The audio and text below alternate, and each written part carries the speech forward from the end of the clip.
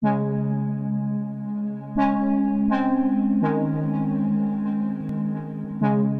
I'm Josh from Ting Tai Chi, and with White Crane Stretches Wings, we're going to work on a forward and backward rotational movement in the shoulders.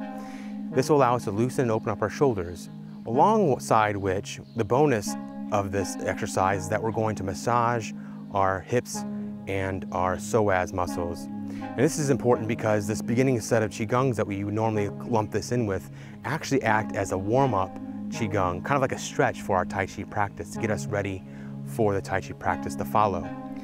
So what this means is that we almost always be in our natural stance for quite a bit, and this can get our legs a little tired. So we're going to make sure our blood is circulating and we're really focused on our proper posture.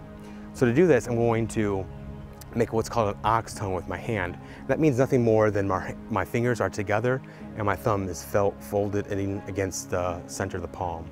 Once I do that, I'm going to place the index finger side of my palm, of my hand, against the upper side of this triangle that your legs as in a squatting position make. And with this, I'm going to rotate my elbows forward and my shoulders forward. I'm not hunching, I'm not bending forward to make this happen. Rather, I'm talking to my shoulders, allowing my elbows pointing forward to rotate my bones deep into my shoulder. And once it's forward, I'm going to press down. My fingertips press towards the ground. I'm going to turn my palms to face each other. Pinky side of my hand is now lying against the fold of my hips. And I'm going to pull my pinky side up and over my hips. And how that action happens is actually through the elbow being pulled backward behind me. So I'm not pulling my hands up, I'm actually pulling my scapulas together and my elbows together behind me. That pulls my palms to face up alongside my hip. I'm going to turn my palms back down and repeat the movement again. Go ahead and inhale back and exhale forward.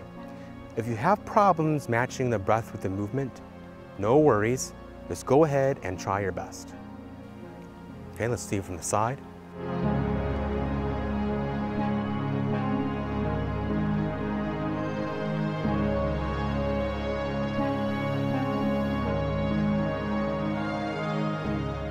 Excellent. Do it at least 10 to 20 more times before you're done for the day. And if you can, I'd work up to 100 over the next week while you wait for the next Qigong to be released on Tuesday. So again, I really appreciate your interest in Ting Tai Chi. This is a movement that looks weird, but we never ever do that rotational movement forward and backward. Hardly ever in our lives. So I hope you take advantage of this, and I'll see you next time on Ting Tai Chi.